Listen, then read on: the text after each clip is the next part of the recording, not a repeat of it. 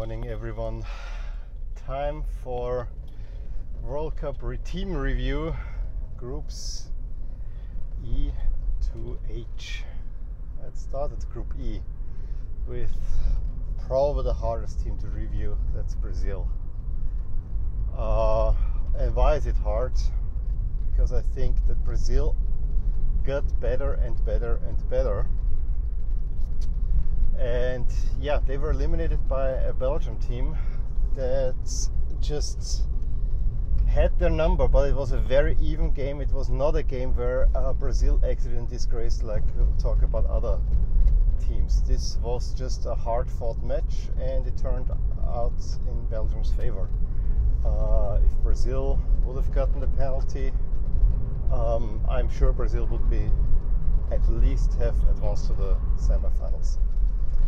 Okay, having said that, I also think that what we will remember of this Brazil squad is not the very solid play for at least 2, if not 3 games, but what we'll remember is the crybaby Neymar. The more I think about it, Neymar cost his team with his antics, with his continuous rolling and whining and complaining to such a degree that was probably a reason why they didn't get the penalty against Belgium, because Neymar has been in the referee's head the entire on the referee's case, I should say, the entire tournament. He started out the tournament with the most ridiculous haircut that we've seen since the great Ronaldo just decided to leave a patch on the front for his World Cup victory. Yeah, speaking of stupid. But mostly because he was complaining how he gets it. Yes, he gets fouled a lot, but be a man about it. Don't be a boy. Don't cry so much. You're a crybaby.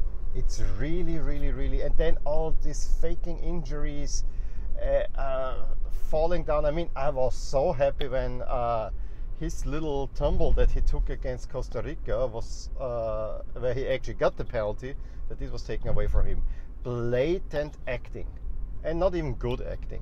Absolutely blatant bad acting, and not only causes a lot of media attention and a lot of negative vibes towards the Brazil team, but I think it also costs Brazil then in the end, because they didn't get the calls anymore, because they know they are acting. And I think a good case can be made that without Neymar on his best, he can make the difference. But I think this Brazil squad would have performed probably even better without Neymar in his state. If there was Neymar the team player, Neymar the non-actor, Neymar just being another player, I think this Brazil squad would have been perceived better, and probably a lot more people would be crying about this Brazil squad. As I said, I think they made their best performance against Belgium. They were missing Casemiro. They were absolutely lethal against Mexico. This was a strong performance. I mean, this Mexico team, yes, it had a downer against Sweden, but this Mexican team usually also grows with the task. So that was kind of amazing what they did there. Also against Serbia. I mean, Serbia never really stood a chance. The first 2 games, yeah, against Switzerland, they fell off in the second half. When Switzerland got the equalizer, and then there was not much coming from Brazil, and except acting. And yeah, against Costa Rica they got the 2 late goals, as it often happens. I mean, it was an onslaught. It was a personal battle. Brazil attack against Keylor Navas. So having said all that, and this will be contentious, I want to give Brazil a B grade at this World Cup. I know it will be perceived as a failure, but I think what they showed overall, take Neymar out, this was a really solid and a strong team that was definitely among the best 3 of this World Cup. If the bracket would have gone differently, I think Brazil would have finished in the top 3, if not won it all. They were that good. So yeah, I give Brazil a B, and I don't feel even bad about this. Now Switzerland. Switzerland also made a classic Swiss story. The draw against Brazil, however luck it was, but this was a huge result. This put a lot of pressure on Serbia and helped them in their game, and this is what I think made the game Switzerland-Serbia a really exciting game. However, also in that game, Switzerland showed, not Switzerland, the Kosovo Albanians within the Swiss squad kind of pissed me off, I have to say it that way. I understand that this was a high stakes game for them. Serbia and Albania are not getting along, and there's a lot of ill will between them. I mean, Shaqiri's parents were tortured even by the Serbians and so on. So I get it, but keep the use this outside of the field or whatever. Keep the politics outside. Don't make this stupid gesture in an already tense atmosphere. And don't undress yourself. I'm sorry. I'm fine if take your shirt off. I don't even mind that. But then pulling your pants down is just so low class. That was the one thing that bugged me about this Swiss team. They are, other than that, I think they are of the second tier European teams. They should be considered as one of, if not the best. They get consistent results. They have a very solid squad, and thanks to Shaqiri and co, all their immigrants, they have a really good technical base as well. For some reason, Switzerland always manages to prepare great for the first couple of games, and then it kind of falls off. The draw against Costa Rica was already a little bit of a downer, and then their no-show against Sweden. Yeah, having this victory against Serbia seemed like the World Cup final to a good portion of the Swiss squad.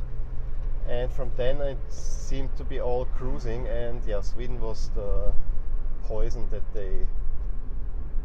that really killed off the Swiss. I think the concentration was lacking. So it was a steadily downward curve for Switzerland at this World Cup. You started out great with 2 games that mattered to you, and then the other ones you fell into this trap that we are now the favorites, and that's where Switzerland usually fails.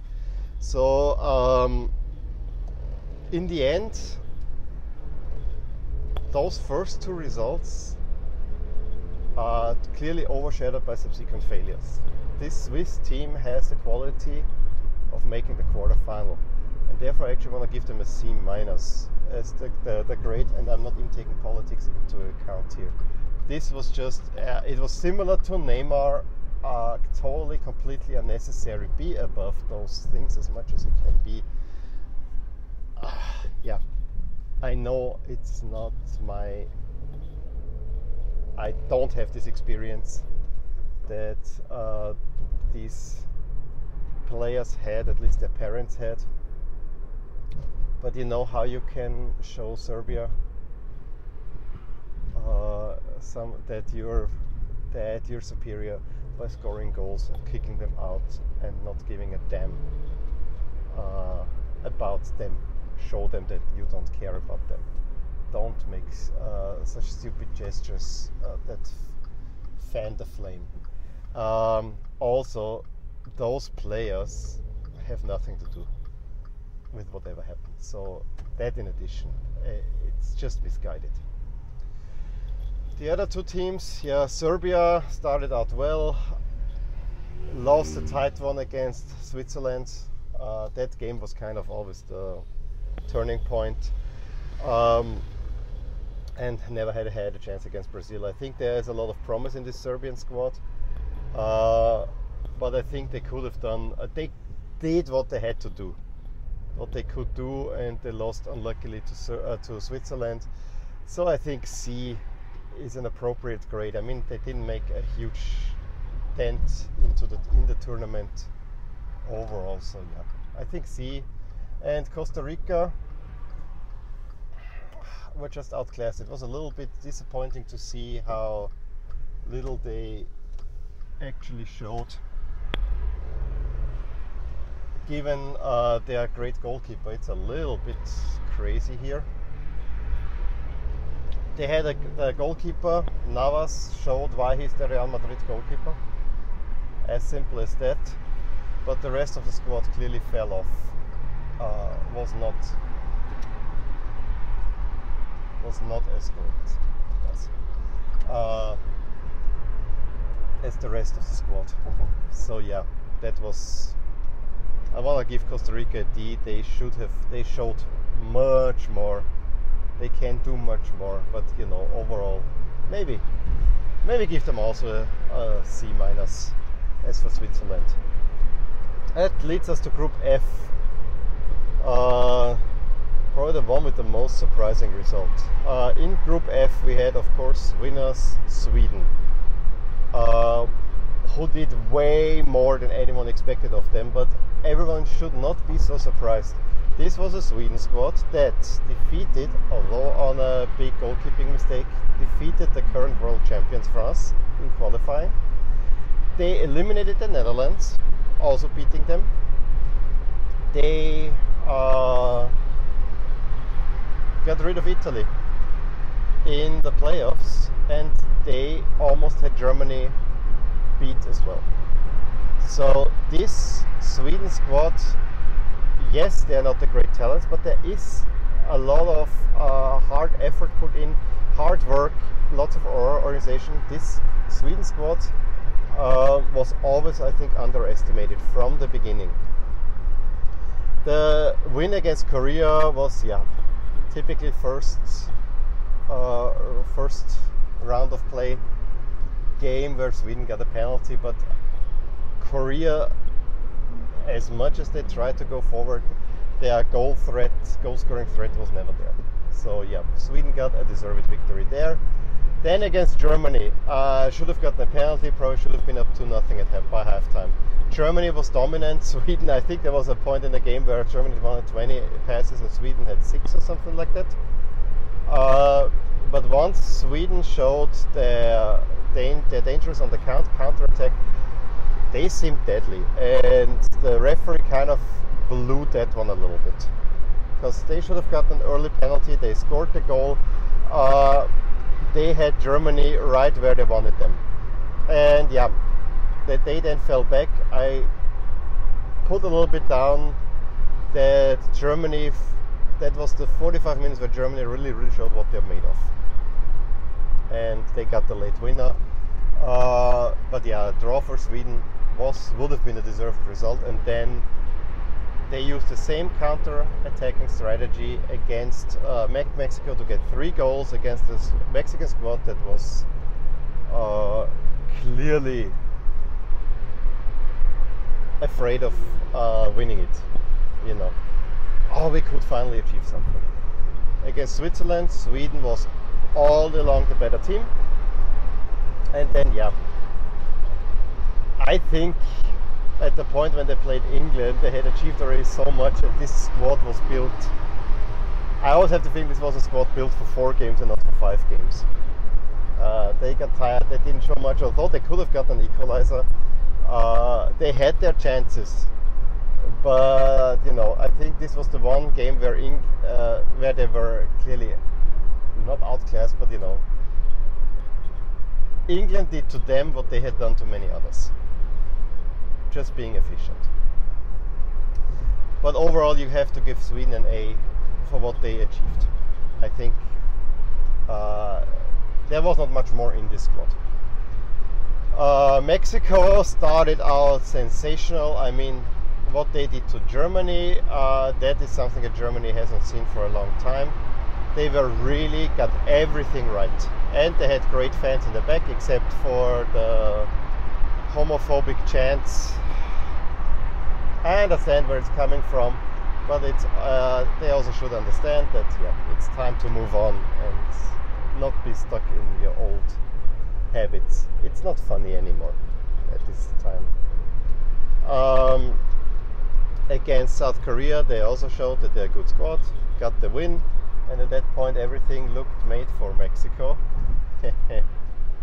No, they lost big against Sweden, and then you have to have Brazil.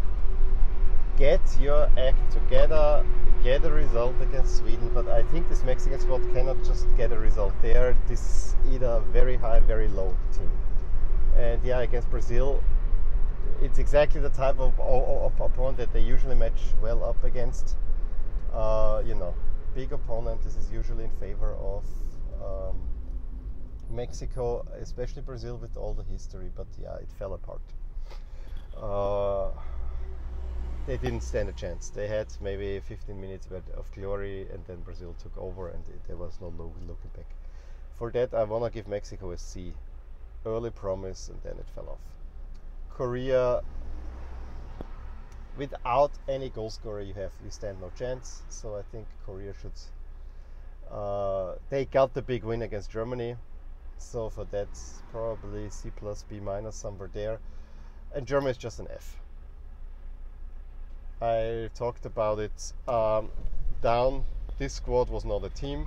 Jogi Löw couldn't find the balance. He changed way too often. They played well for 45 minutes against Sweden when you thought, oh, now they're getting it together. No, it was not to be. Their showing against South Korea was abysmal. This is not Germany standards. Just can give an F, and better not talk about it. Group G, wearing Belgium, who won it all, and this was always an interesting group to begin with, because similar to Group B, you had two strong teams and two teams that everyone considered also Rans. And yeah, the two strong teams made it both all the way to the semi-final. Both started out well, with Belgium being more consistent by beating both Panama and Tunisia by 3 goals. England, yeah, had a very great first half against Tunisia, and then struggled mightily once they got the undeserved equalizer. Should have gotten a penalty, but then they scored a late goal, and they got the win. Against Panama, England really showed everything that they have in terms of their dead ball prowess. Also showed a little bit that they can play. So yeah, 6-1. No England team has scored more than 5 ever before, so they have that now on their resume. And yeah, Belgium showed really good play in the first 2 games. I mean, it was always clear that Belgium is the better team of the 2. That in the final group game they were already qualified, and it seemed advantageous to be in second place rather than first place, is one of those things where FIFA probably has to rethink a little bit. You know, having everything predetermined is probably not the best way of dealing with things. But yeah, from then on, let's stay with Belgium. Belgium had a scare against Japan, but got themselves out of it. Tremendous showing against Brazil, where they just took advantage of Brazil's weaknesses on that day. Against France, yeah, first half was even, then France was better, and then they finished off well against England again. So I think you cannot help but give Belgium an A. I really feel about that. They finally showed what they could do. Maybe A- because the semi-final was a little bit of a downer. As for England, I'm thinking similarly. Once they were in the nicer part of the bracket, they were struggling, as I said, against Tunisia at the beginning. They had Colombia in the bag. Would have been a deserved win in 90 minutes. However, then England cannot kill off games. That's the big downside of the game. But they introduced with dead balls, free kicks, corner kick variants, a new level of sophistication. And yeah, reaching a semi-final, having the golden boot winner, those are big achievements for a young English side. I think I want to give them a B minus, Belgium A minus, and B plus for England. Panama, I gotta give them a D. It is their first showing, but they were one of those teams that you could say were not fit for this World Cup. Tunisia had positive showings against both the big boys. Overall, a C minus. I think there is probably more there, but I think C minus overall